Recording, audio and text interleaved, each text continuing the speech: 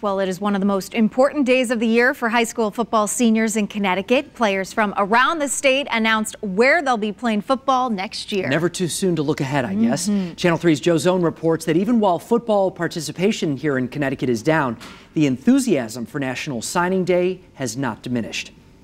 UConn football coach Randy Edsall has 11 players committed to play football next season at UConn, 2 from Connecticut. He has room for a dozen more and expects to have those commitments on the second signing day in February. Players from all across the state held ceremonies at school today to make their announcements official. But the truth is, high school football participation in Connecticut is declining, down 15% in the last 9 years. Those numbers don't really have an impact on UConn because Edsall recruits most of his players from out of state. I think the thing that I've probably seen, Joe, more so because and having the perspective to be able to, I think in certain pockets of the United States, you might see where it's affecting certain areas.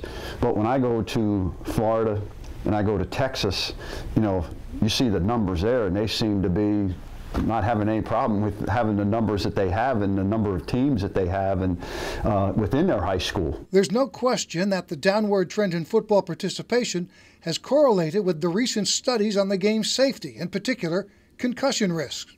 Edsall says that the reports on how unsafe football is might be slightly exaggerated.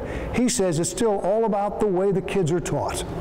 If you teach the proper fundamentals, and then if you as a player work to do things the right way, you minimize any kind of risk that you have. I would hate to see people withhold their kids from playing this. Now, do they have to play when they're 6 and 7 years old? No. Boys' participation in other fall sports in Connecticut is on the rise, but not enough to compensate for all of the kids who have left football.